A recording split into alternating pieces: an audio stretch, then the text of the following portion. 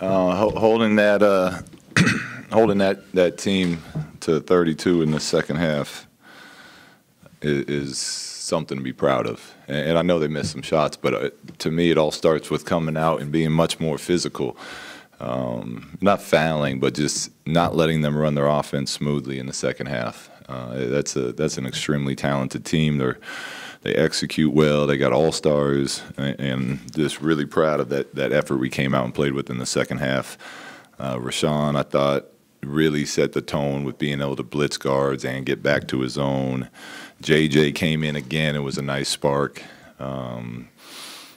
Buddy, for as cold as he was most of the night, as he showed his confidence tonight. And that's what we want. Him and Bogey. Bogey had a shot late in the clock that they messed up a switch. And he took the three and missed it. I told him I love that shot. That's a dagger right there if you hit it, and I'll take that from him all day. And then Harrison, obviously, we talked about him kind of being that calming force for our group.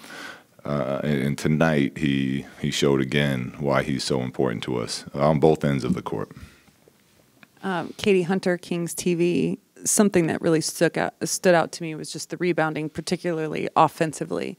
13 offensive boards, 18 points and second chance points, and you guys actually win the battle of the paint. How important was it against this team to be able to have that kind of a performance on the boards and in the paint? Yeah, we would have lost if we didn't have that.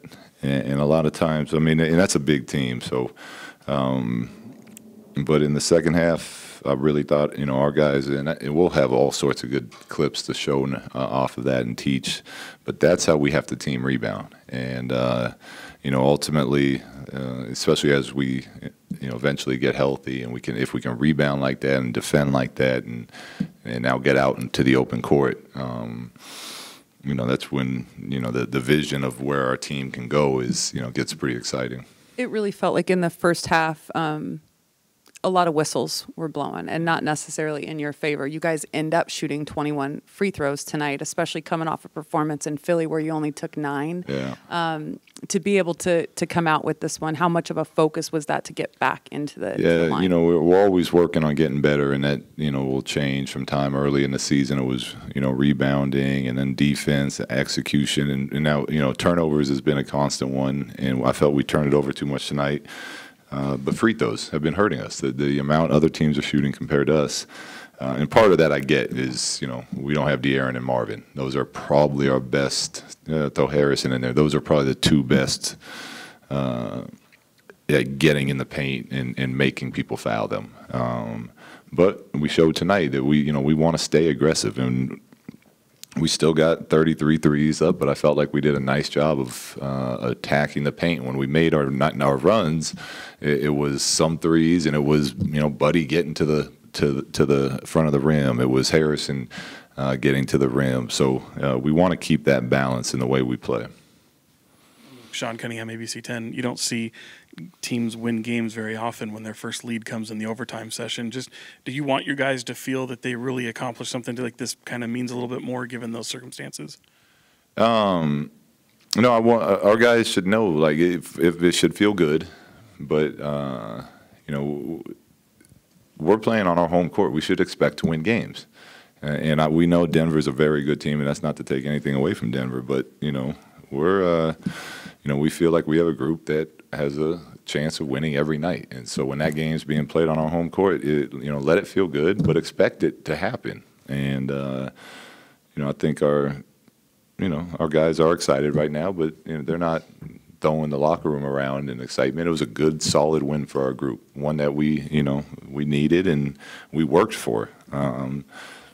Vlade has a rule: you got till midnight to let it hurt. You got till midnight to let it feel good. So we'll do it again. We'll feel good until midnight, and then we're back at work tomorrow getting ready for Chicago. Luke, Jason Jones, The Athletic. It seems like the guys you have right now, Harrison's the guy with the best chance to get to the line in the double-digit range. Are you asking him to attack more or do different things to continue to get to the line, or is it just coming in the flow of what you guys are running? Yeah, we've talked about it. And we always want to flow first, but if we don't have a flow, we're looking to get Harrison more touches, more aggressively, looking to score. And he's such a good basketball player that he's normally just making the right plays. You know, even look at this last road trip. He was getting 20 a night on probably 70% from the floor. So he's normally not going to force anything, but yeah, as a staff, we're trying to make a point to be able to get him the ball a little more. So I'm from Arena Sport. Coach, you look like a team. You showed the attitude. Can you compare this roster of Sacramento with the Champions one from 2002? Oh, Actually, wow. not exactly Champions one, but yeah. I wasn't here for that team, but that was one of the best teams, at least since I've been alive, one of the most fun, entertaining teams to watch. That 02 team here in Sacramento. They had Hall of Famers, All Stars, shooting. They had a complete package. So, you know, that's a standard that we're trying to get our team to. Luke, Jason Anderson, Sacramento B over here. And it sounds like you're not getting overly excited. The locker room's not going crazy or anything. You just expect to win ball games. But when you're trying to establish good habits, which you've talked about, and an identity, which you've talked about, is there some benefit to being able to come back and win a game this way? Yeah, absolutely there is. And we want to win. And the guys are excited, don't get me wrong. It's just, you know, it's when we're working as hard as we're working, it's nice to be able to reward the guys and the organization and the fans with how good it feels to win. But you know, I think that's kind of it's also a great tool for learning as far as the difference between the joy of winning, the pain of losing, and what those games are like. What our first half felt like compared to what our second half. How much harder did we play in the second half tonight? And when you can feel that and learn from it, and then, you know, get a win on top, that's a pretty good night. Now, if we don't learn from it, then it's, you know, it's a win in the column and it's a waste. But you know, with our group, I feel like we keep learning from our experiences. Luke, James Ham, NBC Sports. Justin James, you seem to have some faith in him and some trust in him late in games.